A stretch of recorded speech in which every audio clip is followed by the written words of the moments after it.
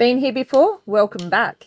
If you haven't, you have much to catch up on. Nearly 5 years ago, we sold our goat farm in Victoria to hit the road in a truck and caravan. After 4 years of exploring Australia, we have changed course a little, selling our caravan and buying a 48-foot yacht.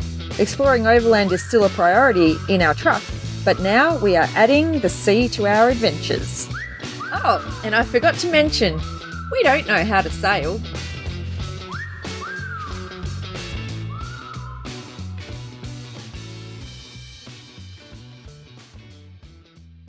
Good morning, everyone. I've just realised something, and it's not the best. When I was walking down to our yacht, I saw that our wind speed indicator, which is right up on top of the mast, it'll be very hard for you to see, is no longer turning. Everybody else's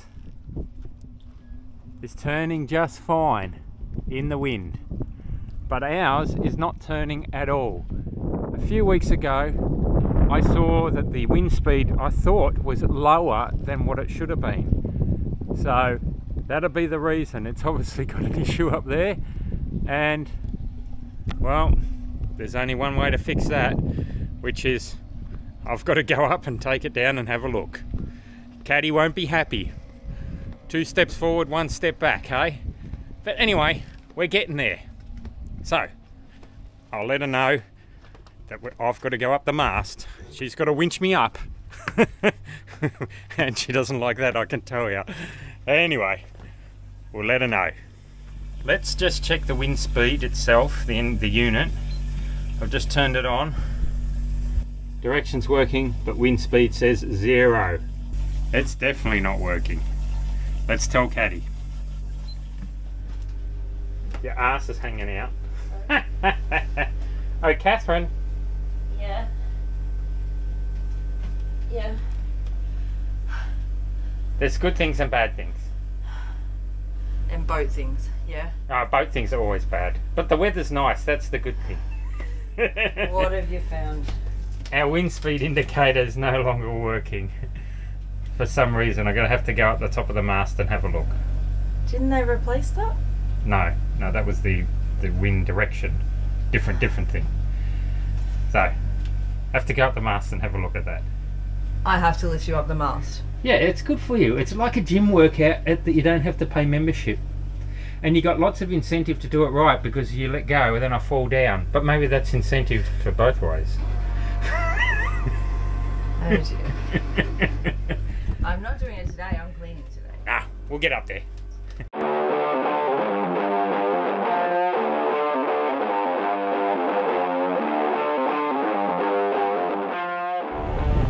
Well, good morning everyone. We're up the top of the mast, the main mast, because our wind indicator, as I said yesterday or earlier, wasn't working. And it's still not. It's got issues, so I'm going to have to pull it down and we'll have a look at it. Maybe new one, maybe we can loop it up. But anyway, while I'm up here, check out the view.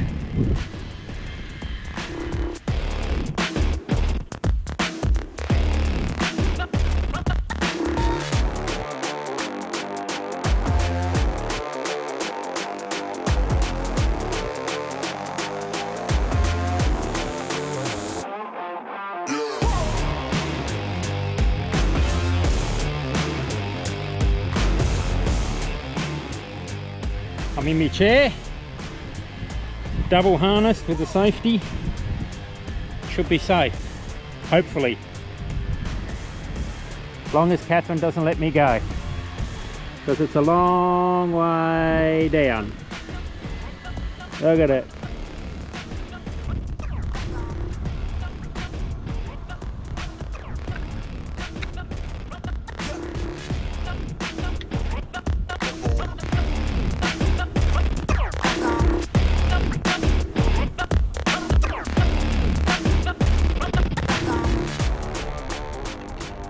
Well, that's it. We can go down and we'll see what's wrong with it down the bottom. Everything else looks okay as far as I can see.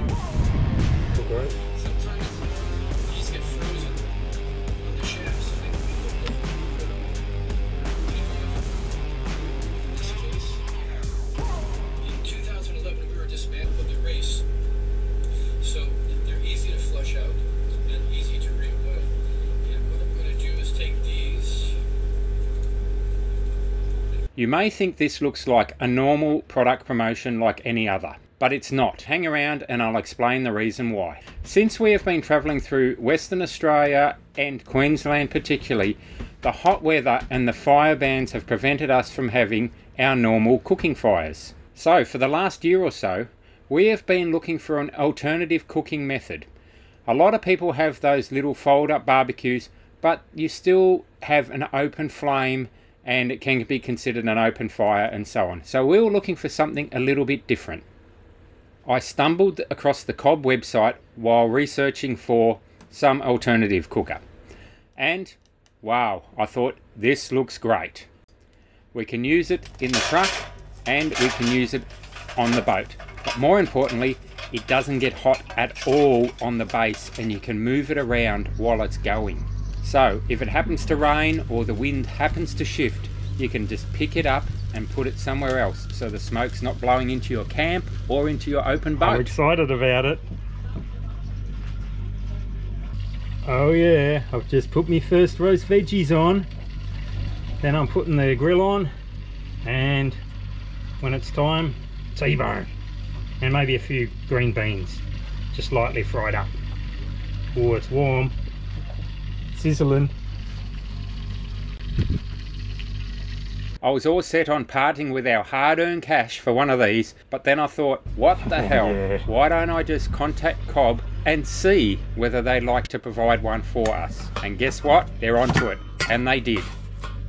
My T-bone steak, it's been peppered and salted. Stick that sucker on. Our agreement with Cobb was there was no strings attached whatsoever, so we've been using it now for several months, and I can tell you I love it. We have been using either their cobblestone supplied and formed briquettes or natural charcoal, and both work well. The charcoal burns for much longer and is a cheaper alternative, and it works great. Oh my gosh, for my first go on the Cobb, I am super impressed. Some things a little overcooked, I did a few things a little bit wrong, but we'll work on that next time. And I am keen to eat it. It looks good. For sure. Wow, so good. And easy. And the briquettes are still going. They'll be going for hours. But anyway, let's eat. By the way, the proof's in the pudding. Have a look at the pictures, have a beer, and you can just cook an awesome meal while sitting around your Cobb. You gotta love it. And as a bonus, when you finish cooking for the night and you've got the red hot coals there, you can chuck on rosemary and whatever other herbs to ward off the midgies and the mozzies that are flying around your camp area. Double bonus. Just to give everyone an idea of how long the Cobb lasts with Australian Gidgee charcoal, this has now been burning on the original fill for 4 hours. So it still has got plenty of cooking heat in that, plenty of heat. You could probably cook a steak on that if you put the hot plate on. So after 4 hours, it is still going. I'd say it's probably got another, what, 40 minutes left in it, and then it'll be done. But without adding anything, 4 hours worth of cooking. That is incredible. And check out our new party lights. They are crazy, hey? You can do about 100 different functions with them, from everything, every colour, everything. So, what do you think of them? I love them. Cheers. Cheers. So anyway, our food turned out great. The steak was a little bit too overdone, so I've got to cook that a bit quicker because it's quite thin, but I will work it out.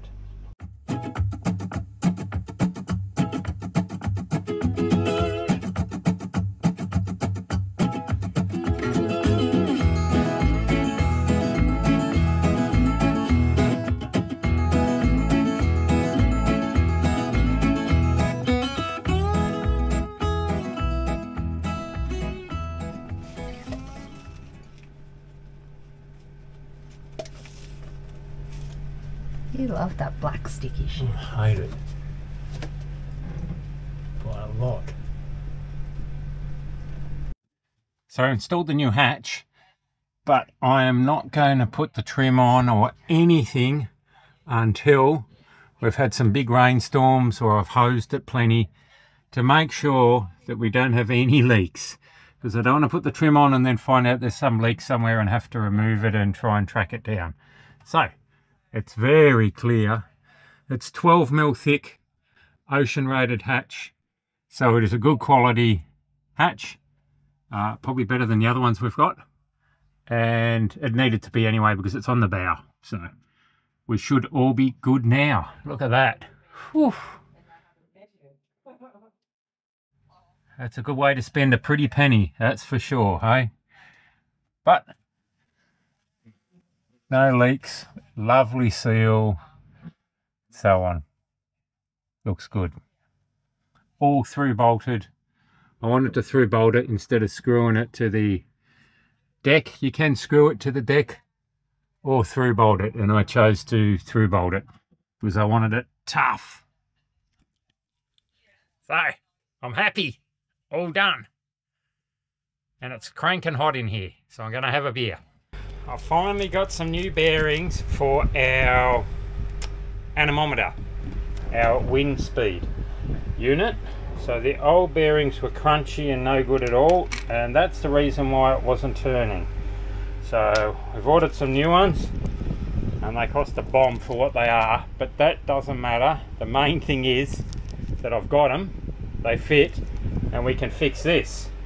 So, you know what I mean, for 50 bucks worth of bearings, or 60 including freight, at least we can fix our $1,000 unit for 60 bucks. So I'm happy with that.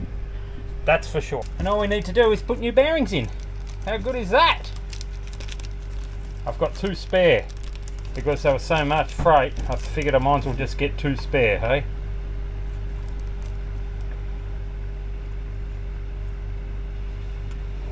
Hopefully, should just go together. Hopefully. Oh yeah. Oh, much better.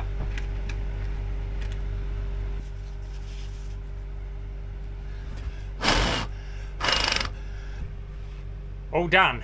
Now we just need to get back up the mast and put it back up and test it. And we're done. Tick. He's gearing up again, folks. So I'll put this back. Okay.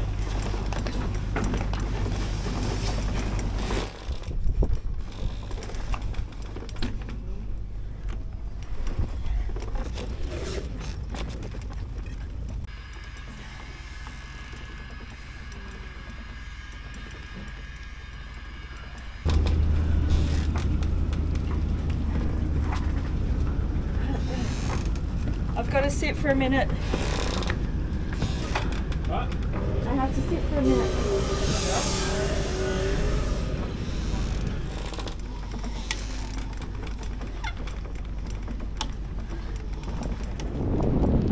Well, I'm back up the mast.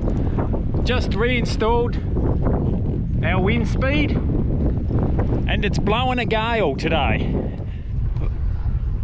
Boat's rocking around crazy. I'd hate to be up here when it's crazy rough.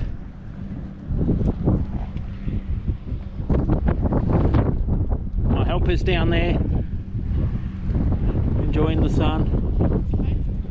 Nothing, just talking about you, not to you.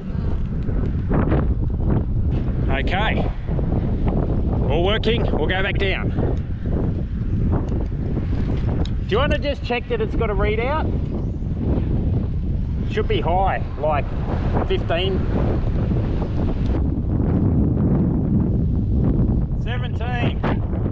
17 knots. No wonder it's windy. Well, after installing the wind transducer back up the top, I'm very happy to say that it's working well. Go. Happy about that anyway. Tick. Another job done. and saved ourselves $1,000 at least by fixing it ourselves, which is great because we couldn't afford another $1,000 or nothing. Anyway,